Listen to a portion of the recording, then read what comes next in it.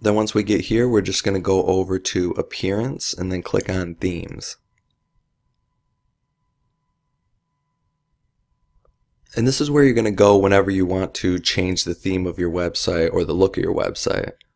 Now when you get here, it's going to be pretty blank. You're seeing all these different themes because I was just testing them out, so don't let that confuse you.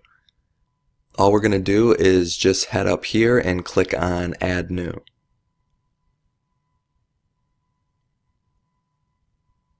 And like I had mentioned to you too before in the video, WordPress literally has thousands and thousands of different themes to pick from. So here's a bunch of them. You can just scroll through and see what you like. If you guys have any specific features that you're looking for, you can go over here to the feature filter, and they have a ton of different stuff that you can click if you're looking for a specific layout. But what we're going to do is go and look for the theme called Magnitude. And as you can see, it's already installed for me, but what you guys are going to need to do is just click on this button right here. It'll say install, and then after that you can just click on activate.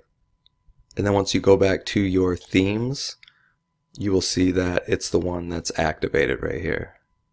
And the other themes that were referenced to in this video were the Blossom Travel theme, and then also the meditation and yoga theme.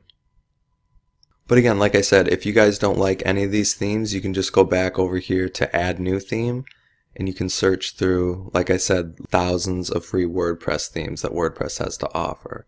And you just do the same thing every time. If you want to see what something looks like, you can just click on Install and then Activate.